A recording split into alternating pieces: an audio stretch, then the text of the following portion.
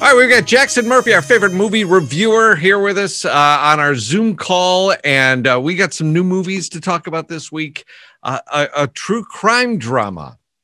Yes, we've got a lot going on. Hi, Randy. Yeah, let's start with the true crime drama, which is City of Lies. This is the Johnny Depp, Forrest Whitaker movie playing at the Bowtie Cinemas in Schenectady exclusively. Johnny Depp's character, based on a real guy, LAPD detective, trying to figure out the murders of Tupac Shakur and the notorious B.I.G. This movie's been in the can for a couple of years, and it's finally being released. And I like the performances in this. The story is easy enough to follow. The vision is there from the director and the entire team. City of Lies. Check this out. Bowtie Schenectady, a story you can easily sink into.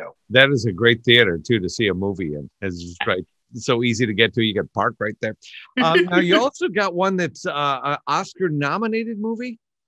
Yes, The Father, up for 6 nominations, including Best Picture of the Year. The Oscar nominations came out on Monday. This is a tough movie, though, Randy. This is at the Bowtie Saratoga. Anthony Hopkins plays a father with dementia, and Olivia Colman plays his daughter. And this is a tough film to get through. I personally don't love the movie. It's a little showy. It's a little over the top in the vision and the execution of it, and not that compelling and not that new. But if you want to see all the Oscar movies before Oscar Sunday, which is only about 5 weeks away, then you're going to want to see The Father because it got a bunch of nominations, including Best Picture, which was a surprise. I did not expect it to get into that category, but here it is. All right. And what else we got going on this weekend?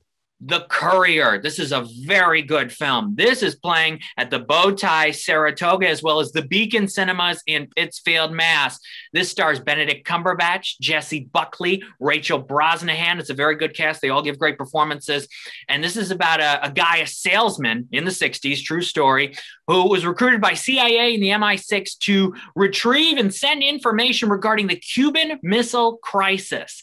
And you may think, how can this be exciting and how can this be compelling? But the way it's done, it really is. It's slick without being showy, top-notch acting from the entire ensemble, and another story that you can find engaging and relatable when it comes to the emotions and how this ordinary guy would be put into these extraordinary circumstances. Check out The Courier in theaters. Highly recommend it. Oh, that sounds pretty wild. Now, there's a couple of miniseries that are available now, too, right?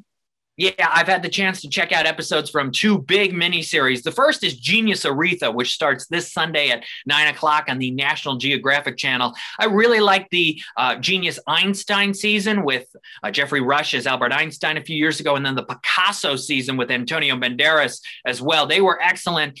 A little disappointed by this Genius Aretha season with Cynthia Erivo as Aretha Franklin. She's good, and when she belts out the songs, it's very nice, but the story is a very familiar one, and the acting from her and Courtney B. Vance is not top-notch, and the way it goes feels like I already know what's going to happen. I've seen the first 3 episodes. It's a 4-night event, and then I've also watched the first episode of the new miniseries, The Falcon and the Winter Soldier, on Disney+, the latest in the Marvel Cinematic Universe, and it is great. Randy, it starts off with this aerial chase sequence involving Anthony Mackie's character and some bad guys that's even better than some of the chase sequences in some of the Marvel movies we've seen over the years. It is so good. And then we get into the stories. You've got Sebastian Stan as Winter Soldier, Bucky Barnes, going through life post Avengers movies and what's been happening, and then some things that are going to have to happen. Are they going to team up?